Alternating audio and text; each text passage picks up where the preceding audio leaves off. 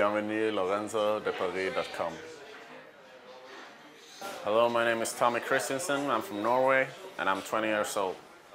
Well, I was discovered in Gothenburg when I was like eating lunch with my friends. It's been 3 months since that. Well, there's a lot of funny memories, but I don't know if I can share them. Like in the school, we danced for four hours per day. I listen to a lot of different, like I can listen to death metal, I can listen to pop, 80s, rock, house, musical.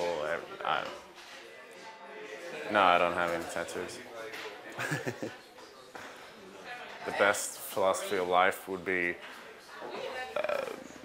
a world without rules or greed, or just, it won't work, but that would be the best.